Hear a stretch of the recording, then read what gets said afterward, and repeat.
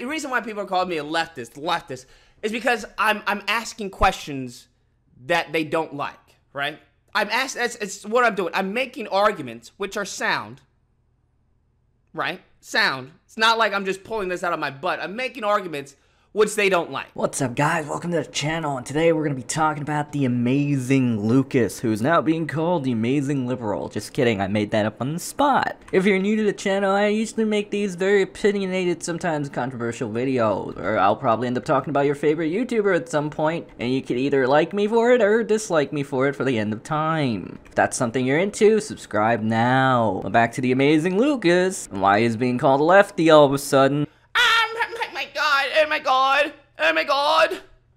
They're burning down Walgreens! Somebody asked him, why do people think that he is now a lefty and a liberal? So you're probably wondering, because if you're an amazing Lucas fan or have watched him for the past 7 months, when did this happen and why? This happened around the time where the whole BLM thing started rising up out of, you know, the event that cannot be named because Susan would just get mad and not want to cash me a check. Bad, good.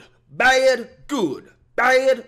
So we will call it the not Floyd Mayweather thingamajig, just for the sake of trying to get, you know, this greenlit. So the Floyd Mayweather widgamajig, which was more a police problem than, a color thing, it kind of made the amazing Lucas say some things that I would imagine a lot of his audience were like, whoa, this is not the response we would expect from you. Now, I never really analyzed most of amazing Lucas's videos on this. I'm giving you a casual perspective from like the casual audience member. Chances are 85% of the audience just kind of caught glimpses and pieces of all this and made their whole notions based off that. Again, I'm like the casual viewer. I don't really go in and microanalyze everything. So I'm only giving you the perspective from the casual person, like everybody else, you know? You just casually watch the videos, you know, that's all. So, that being said, I think this was what actually caught people off guard and started saying, Lucas, you're going soft. Lucas, you're probably a lefty in disguise. And now people are like wondering, is the amazing Lucas actually the amazing liberal in disguise?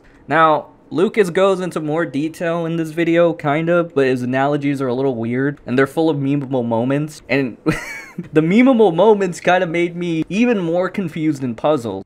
And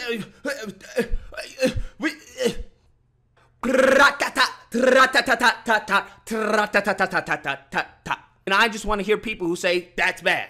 And if I believe this is good, then I just want to hear people who say, that's good. Oh my god, oh my god, oh my god. They're burning down Walgreens. Bad, good. Bad, good. Bad. Now, personally, I don't dislike him, and I will keep being sub to him. I might look more into his opinions now that it's become a thing that you can't really avoid, where people are actually like, oh, okay, so he's starting to go on the side of the left and kind of showing that, and we don't like it. So I'll pay more attention to it, see what else comes up. Hopefully the amazing Lucas we once knew and loved won't be turning into a heavenly controller anytime soon. Because if he does, oh man, we would have lost a good one. And that, as my compadres would say, is no bueno.